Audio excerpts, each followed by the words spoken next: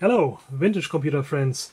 Today I have the Philips MasterLab MC 6400 again on the bench, an educational computer system released by Philips in West Germany in 1985. And it's equipped with a very rare CPU, the National Semiconductors SCMP3, also called SCIMP, right? SCIMP 3 or INS 8070 is the code number for this chip.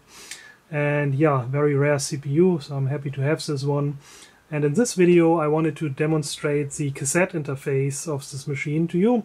And also for owners of this machine, this might serve as a little tutorial on how to successfully store and reload programs to tape, right? Because of all the vintage computer machines that I used and use the cassette interface with, this is definitely the most delicate and most fiddly cassette interface that you can think of. So it really requires extraordinary attention to the volume and tone levels for it to work. And I think this is basically because they used a very ingenious but also very minimalistic circuit in order to implement the cassette interface, right? Also, I experimented with all kinds of digital storage devices, right? I also have a very nice Philips voice recorder, which records in PCM, not in MP3, right? Because PCM is obviously better because it's not compressed, unlike MP3. But I couldn't get it to work with that, right? So your best chances of success are indeed, you know, a good old vintage retro style, cassette recorder using real tapes, right?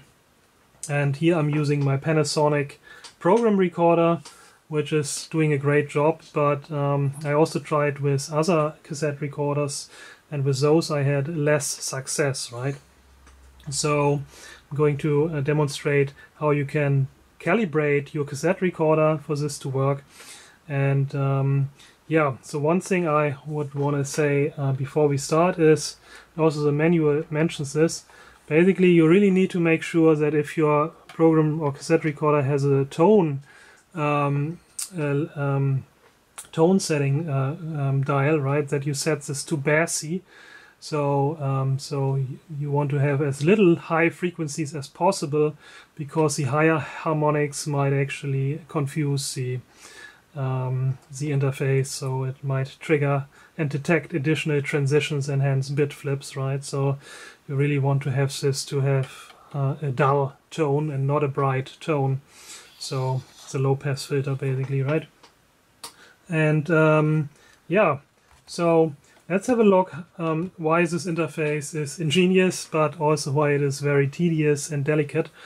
So the SCIMP 3 has basically a register which is used to control the 3 digital outputs and the 2 digital inputs, the so-called flag register, right? So the way GPIO is implemented on this machine is basically directly over the CPU, right? In the flag register we have 3 output flags, F3, F2, F1, which you can set basically with a machine language instruction.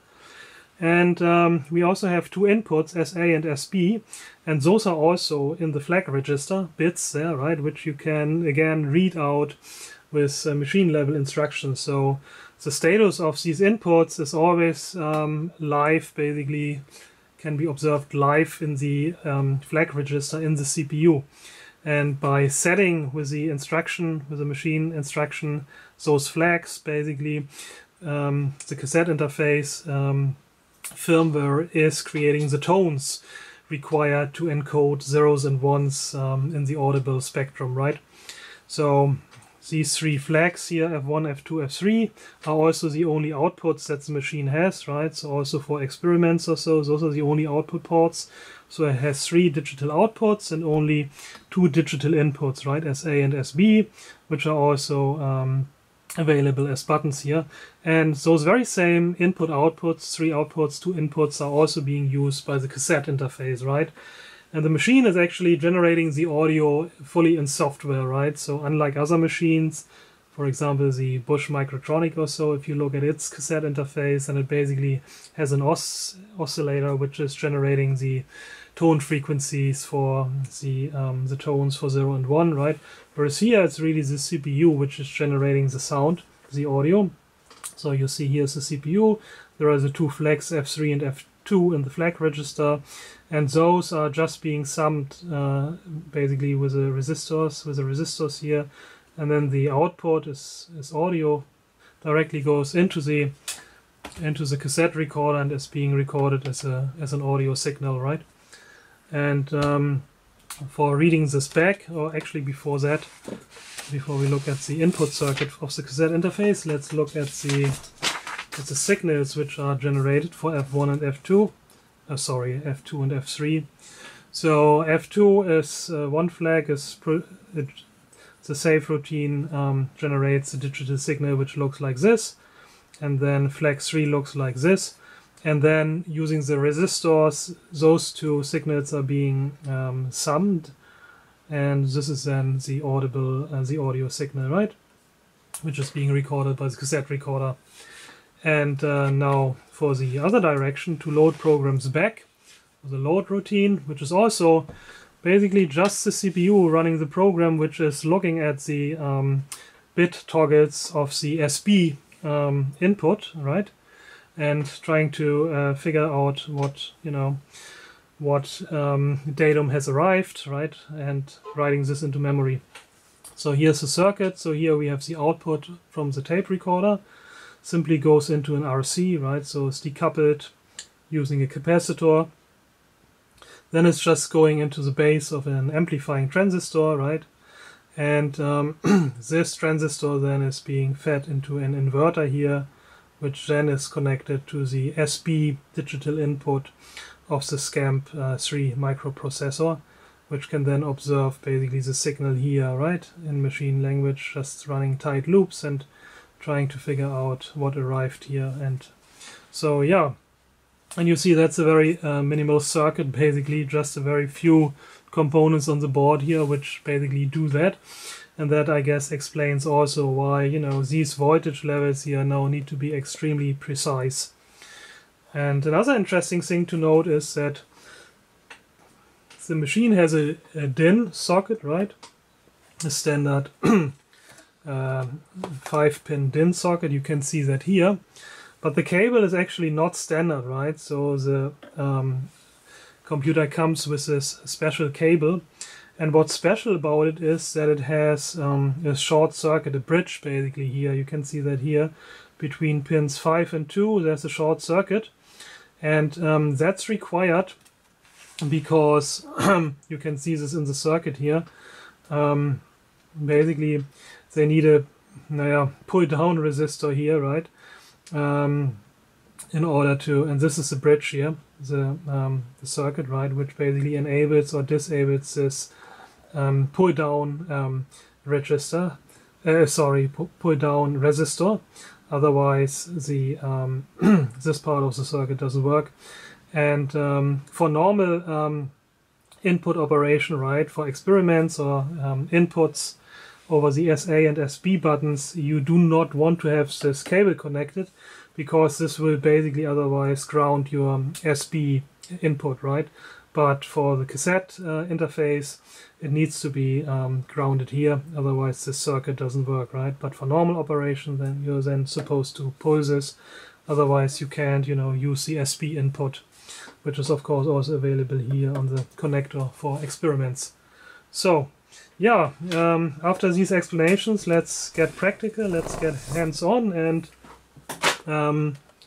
so I first show you how to calibrate the cassette recorder and the volume levels, right?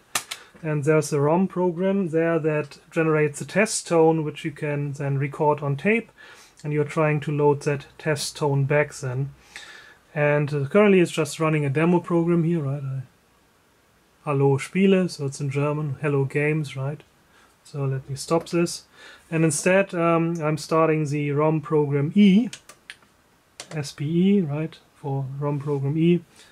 And now you see that the LEDs F3 and F2 came on.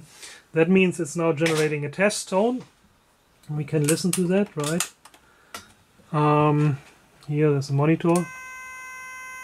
That's the test tone. And we are going to record this test tone now for, 10 seconds. Alright, so now that we have the test tone on tape, let's try to read that back. And for this we have another ROM program, SPF. And with that, basically, we can now get feedback observing the LEDs F2 and F1 to find the right volume level, right? So let me start the tape recorder. And you can't hear that because if I turn on the monitor, then this will interfere also. So I'm starting the tape recorder now, and we are trying to find a level now. So our goal is to have both F2 and F1 equally lit, right? So now F2 is barely lit, right? And so if I'm decreasing the volume, then it's more fully lit, which is bad, right? And now you got to increase the volume until basically it dims a bit. And now you see that F1, the green LED, also barely comes into barely comes on, right? So it's really hard to see here. I think it's a little bit too bright here, my light, but if you increase the volume too much, you'll lose that again, right? So it has to be about like this. So this is perfect. If the volume is too high, you only get F2. So F2 and F1 like this, and this is too low. This is the perfect level. Alright, so the next thing I want to do is enter a little program that should be quick, which is basically just a simple counter, right? And then save this to tape and try to restore it from there. And that way you also get a little bit demo of the programming experience one has with these kinds of machines. So with AD I can change between address input and data input, right? And there's a little mark here basically which shows whether you are entering an address or the data at that address, right? So this is now, it's pointing to this direction, right? Open to the right, then you can enter the start address, and by default programs start at address 1000. And now I'm going to enter the program C4. I'm not going to explain it. With ME+, I can go to the next cell, memory cell, and put in the next opcode, right? And so maybe at one point I do a video that explains a bit of SCAMP3 programming, but for now we're just entering this little program so that we have something in memory that we can then store to tape and load back. Go back to 1000 and hit run.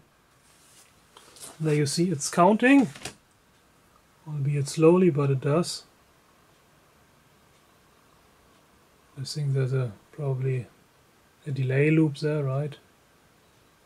Zoom in so you can see it better.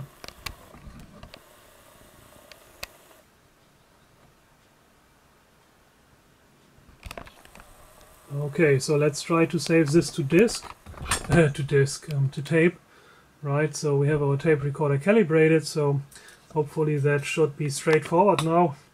Just rewind the tape.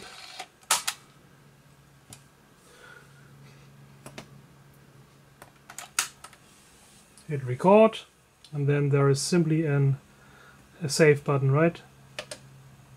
And you are specifying the start address 1000 and also the end address, and this was 1020. Save, and there you go. So it's a fast interface, I have to say. It doesn't take long to save that. Let's just do that one more time.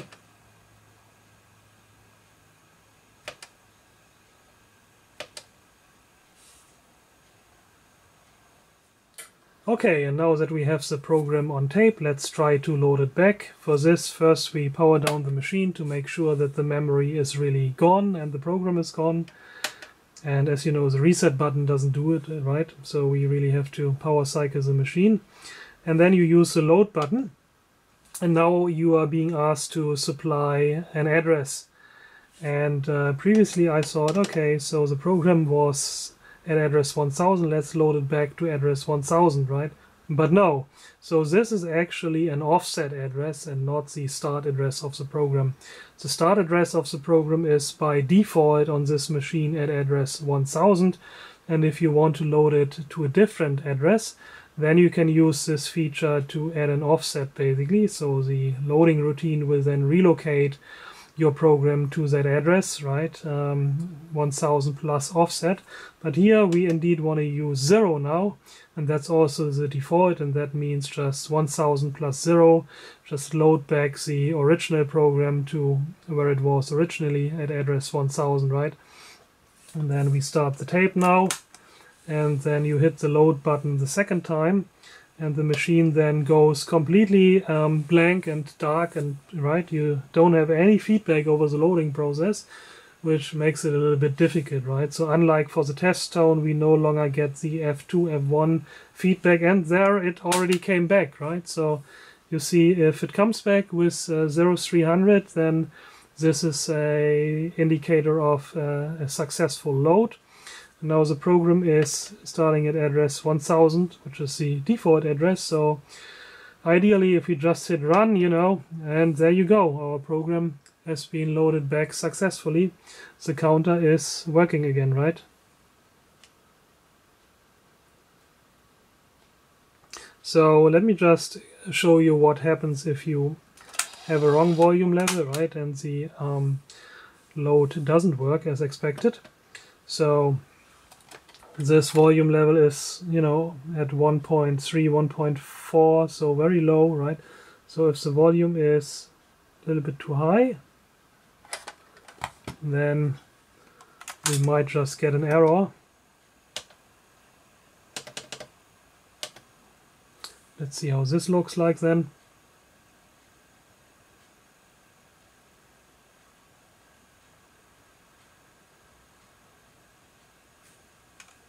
And there you have it, right? The display shows error.